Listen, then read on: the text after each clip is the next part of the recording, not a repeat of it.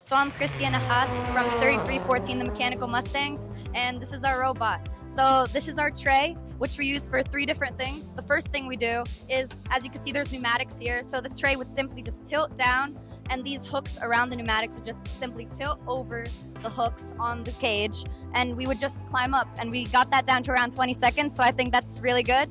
The second thing we use it for is, we use it for level 1 for the coral. So it would just tilt down a bit and then tilt back up when we're done with that. And then the last thing we use it for is our intake for the coral. So as you can see, it slides right into the coral mechanism. And this is our 4th iteration of the coral mechanism. It was around 15 pounds the first time, and it wasn't really sucking in the coral mechanism. So we made it down to around 10 pounds, and it actually works really well. This is the orientation that we do for level 2 and 3. And then for level 4, we have pneumatics that tilt it down. And then the last thing is our algae mechanism, which is also attached on our 2-stage elevator. So we have a ratchet up here, and that makes sure the ball doesn't get sucked back out.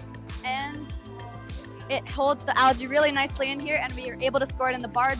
First teams benefit when they optimize their robots utilizing Altair tools. Earn up to $5,000 for your team when you enter the Altair Global Student Contest through June 30th, 2025. Go to altair.com/contest for further details.